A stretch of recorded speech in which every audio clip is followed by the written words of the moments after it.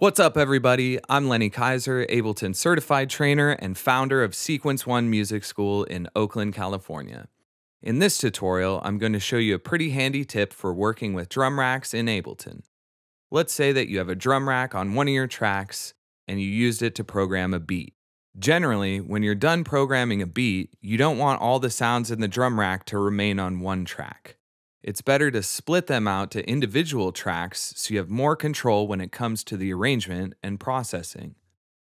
Ableton makes it easy to take all the sounds in your drum rack and get them onto separate tracks. That's because the sounds are already running on individual chains in the drum rack. Let's take a look at the chains by clicking the Chains List selector. So what's the best way to extract one of these chains from the drum rack?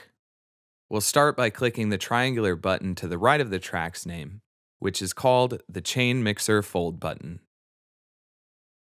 This is called the nested drum rack, and it lets us view all of the chains feeding into this track.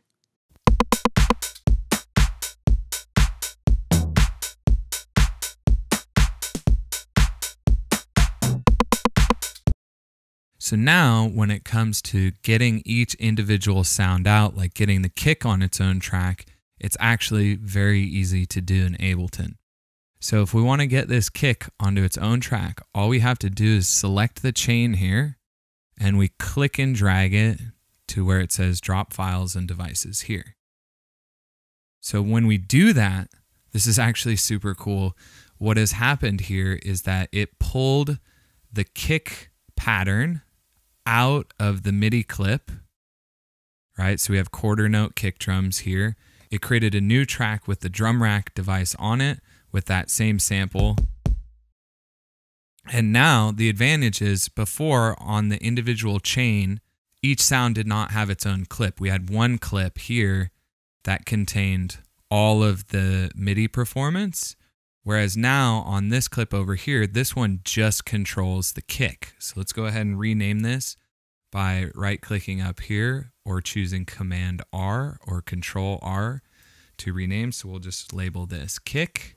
So now the cool advantage is we can play our clips and bring in our kick whenever we want.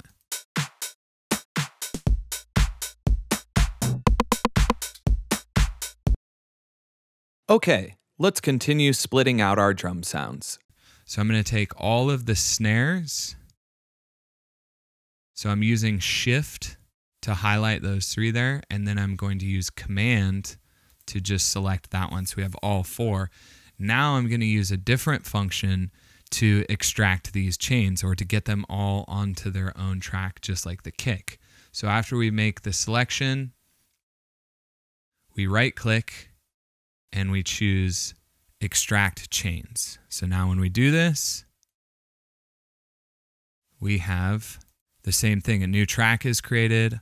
All of the samples are put in the same place on the drum rack. And if we hit Shift Tab to go to the clip view, we see that all those MIDI notes are there.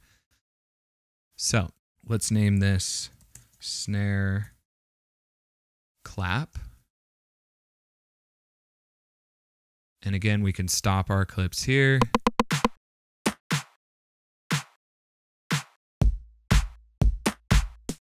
Pretty cool, right?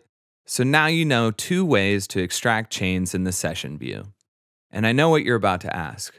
But Lenny, what if I'm in the arrangement view? You can also extract chains in the arrangement, but you do it a slightly different way. So let's reset the stage here and briefly walk through this process in arrangement view instead of session view. Okay, so now we're in the arrangement view looking at a completely different project. You can see that there's a drum rack on this track, and there's also a MIDI clip containing my drum performance.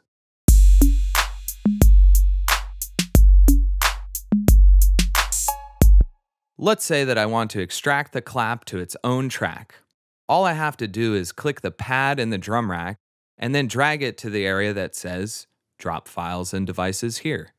Ableton automatically creates a separate track, and the new clip only contains the MIDI information for the clap. So there you have it. Now you've mastered 3 different methods for extracting chains, and that should help speed up your workflow. Thanks for watching. I hope you learned a little bit about Ableton and music production. Just so you know, this video is part of a comprehensive introductory course about Ableton Live. Check it out at sequenceone.org.